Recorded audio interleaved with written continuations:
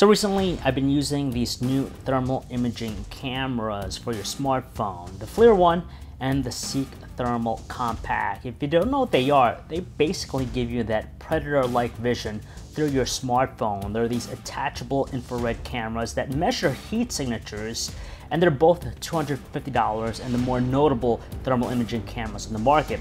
So it begs the question, which of these two is the superior one? First, let's talk about what they are. So basically, these cameras can distinguish cold and warm spots in a frame. And the cool thing about it is that you're able to see through the darkness. So even in the dark, you could see stuff in front of you with the camera and your smartphone. And you can even see different types of heat signatures. And there's a lot of case uses for them. For example, you can see piping behind walls. You could see a draft that might be coming through a house due to poorly installed window. And if you're hunting the wild, you could even see some of the animals there that you wouldn't see otherwise. Okay, let's talk about the first one here, the FLIR ONE camera. The best part about it is that it has superior image quality and produces finer details thanks to its two-camera configuration. One is for the thermal imaging stuff, and the other one's a regular snapshot.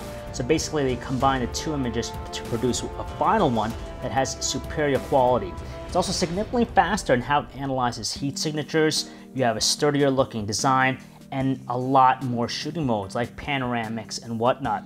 The only downside to it is that it runs on its own battery, so it's going to require charging once it's dead, and it's a little bit bulkier in size.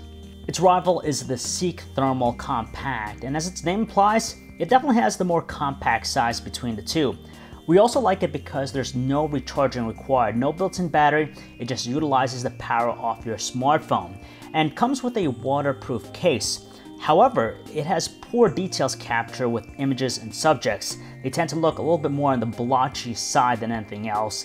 And it's also slower with its thermal analyzing. It's always constantly clicking to readjust, and there's not as many shooting modes either.